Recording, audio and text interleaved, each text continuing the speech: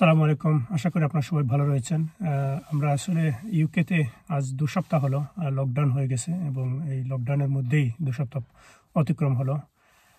আগামী ১ সপ্তাহ পর্যন্ত সরকারের ঘোষণা অনুযায়ী ৩ সপ্তাহ লকডাউন ঘোষণা করা হয়েছিল। আরও ১ সপ্তাহ হয়তো রয়েছে বাকি এবং ১ সপ্তাহ পর হয়তো গভর্নমেন্ট এটা রিভিউ করবে এবং কি হবে না হবে এটা জানানো হবে।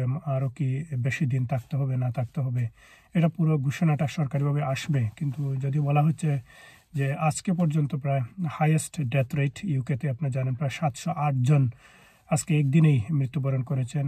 নিউ ইয়র্কে প্রায় ৬০৭ জন মৃত্যুবরণ করেছেন একদিনে নিউ ইয়র্ক সিটিতে আমেরিকার, এবং স্পেনে প্রায় ৬৩০ জন মৃত্যুবরণ করেছেন। সরকারিভাবে বলা হচ্ছে ব্রিটেনে আগামী ১-২ সপ্তাহ ডেথ রেট বাড়তেই থাকবে এবং আশঙ্কা করা হচ্ছে প্রায় ১,০০০ ছাড়িয়ে যাবে প্রতিদিন মৃত্যুর সংখ্যা, এবং সারা বিশ্বে প্রায় ১.১ মিলিয়ন মানুষ আক্রান্ত হয়েছেন। প্রায় ৬০,০০০-৬০,০০০-এর মতো মানুষ মৃত্যুবরণ করেছেন। এই হচ্ছে বিশ্বের সার্বিক অবস্থা। এবং ব্রিটেনের অবস্থা বলতে গেলে যেরকম বলা হয়েছিল, আসলে মানুষ চিন্তার বাইরে কিন্তু চলে যাচ্ছে। কারণ দেখবেন খুব গণহারে মানুষ আক্রান্ত হচ্ছেন। মানুষ প্রথম দিকে কিন্তু অনেকেই এটাকে খুব একটা পাত্তা দিচ্ছিলেন না, এবং অনেকেই কিন্তু সোশ্যাল ডিস্টেন্সিং মেনে না চলার কারণেই কিন্তু অনেকেই আক্রান্ত হয়েছেন। এবং এখনও সরকারের পক্ষ থেকে বলা হচ্ছে যে এই উইকেন্ডেই কিন্তু অনেক ভালো আবহাওয়ার সত্ত্বেও বলা হচ্ছে ঘর থেকে না বের হওয়ার জন্য, কারণ অনেকে ইনফেকশন হবেন, ইনফেক্টেড হওয়ার সম্ভাবনা রয়েছে। আশা করি আমরা সবাই এই নির্দেশনা মেনে চলব। আমরা বিশেষ করে আমাদের বাংলাদেশি কমিউনিটির অবস্থা তো খুবই ভয়াবহ অবস্থা। আপনারা দেখেন প্রায় বাংলাদেশি কমিউনিটি একটি রেস্টুরেন্ট এবং টেকওয়ে বান্ধব একটি কমিউনিটি, যা যে কয়েকটা ব্যবসা রয়েছে এগুলো তো খুবই সীমিত। অধিকাংশ মানুষই কিন্তু কাজ করেন রেস্টুরেন্ট এবং টেকওয়েতে। আপনারা জানেন এটা হচ্ছে সরকারি ঘোষণা না, এটা ডেভিড ক্যামেরুন যখন প্রথম এই সরকারে আসেন, তিনি ব্রিটেনের প্রধানমন্ত্রী হন কনজারভেটিভ পার্টি 2010-এ যখন নেতৃত্বে আসেন তিনি, তখন একটি অনুষ্ঠানে তিনি বলেছিলেন, আমরা যতটুকু জানি তিনি আমাদের বাংলাদেশি কমিউনিটির যে রেস্টুরেন্ট সেক্টরের তিনি অবদান বলেছিলেন যে প্রায় 5.2 বিলিয়ন পাউন্ড হচ্ছে প্রতি বছর ব্রিটিশ ইকোনমিতে আপনার যোগান দিচ্ছে বাংলাদেশি কমিউনিটির এই রেস্টুরেন্ট সেক্টর।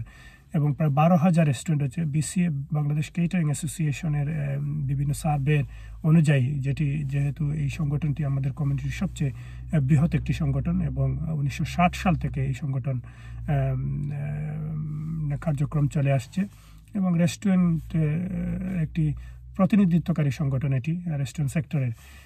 সেই সংগঠনের হিসেব অনুযায়ী, যদিও এখন বলা হচ্ছে গত কয়েক বছর কিন্তু অনেক রেস্টুরেন্ট টেকওয়ে বন্ধ হয়ে গেছে, তারপরেও তাদের একটা জরিপ অনুযায়ী প্রায় 12,000 রেস্টুরেন্ট রয়েছে বাংলাদেশি মালিকানাধীন। যে রেস্টুরেন্টগুলো মালিক হচ্ছেন বাঙালিরা, তারা ওন করেন এই রেস্টুরেন্ট। 12,000 রেস্টুরেন্ট, 5.2 বিলিয়ন পাউন্ড হচ্ছে টার্ন ওভার এখানে ব্রিটিশ ইকোনমিতে টার্ন ওভার, এবং প্রায় 80,000 মানুষ এই সেক্টরে কর্মরত, যারা প্রত্যেকেই কিন্তু বাংলাদেশি কমিউনিটির। এই বাংলাদেশি কমিউনিটির মালিক তারা রেস্টুরেন্টগুলোর, এবং যেখানে চাকরি করেন বাংলাদেশি মানুষ। তাহলে বোঝা গেল যে বাংলাদেশি কমিউনিটির যেখানে এই কমিউনিটির মানুষ ওন করেন এই সেক্টর, এবং এখানে কর্মরত যারা তারাও বাংলাদেশি, প্রায় 80,000 মানুষ সেখানে কর্মরত।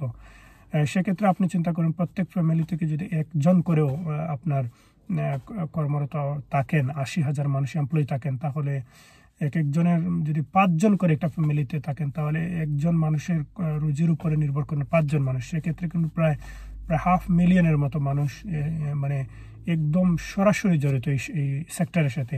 তো এই সেক্টরটা খুব হিট হয়েছে, ওই অনেকগুলো রেস্টুরেন্ট এখন বন্ধ রয়েছে।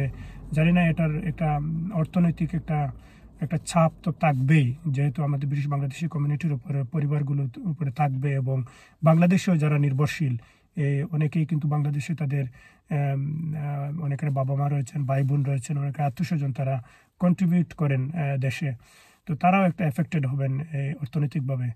সো এই ধাক্কা এবং মন্দা কীভাবে কাটিয়ে ওঠেন আমাদের বাংলাদেশি কমিউনিটির মানুষ, এটাই আসলে এখন খুবই ভাবার বিষয়।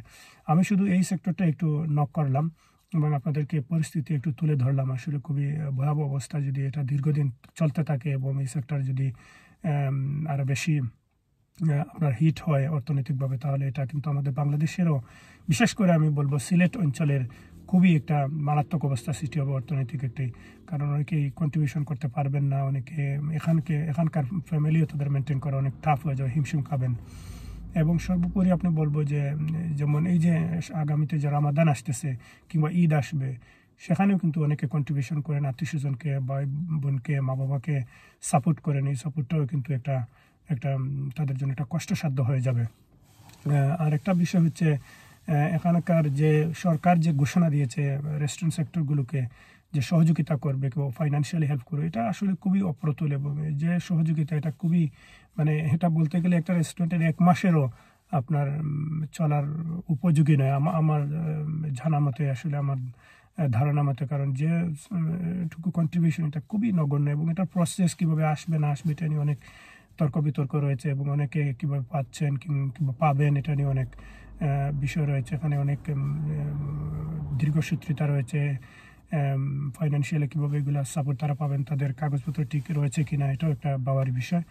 যাই হোক, আমরা কমিউনিটি এই জন্য আমরা দোয়া করি আমাদের কমিউনিটি আবারও ফাইন্যান্সিয়ালি অ্যাক্টিভ হোক, এবং আমরা সবাই এই ফাইন্যান্সিয়াল এই দুর্যোগ থেকে আমরা মুক্ত হই, এবং করোনা ভাইরাসের দুর্যোগ থেকে আমরা মুক্ত থাকি, আমাদের সবাই হেফাজতে থাকি।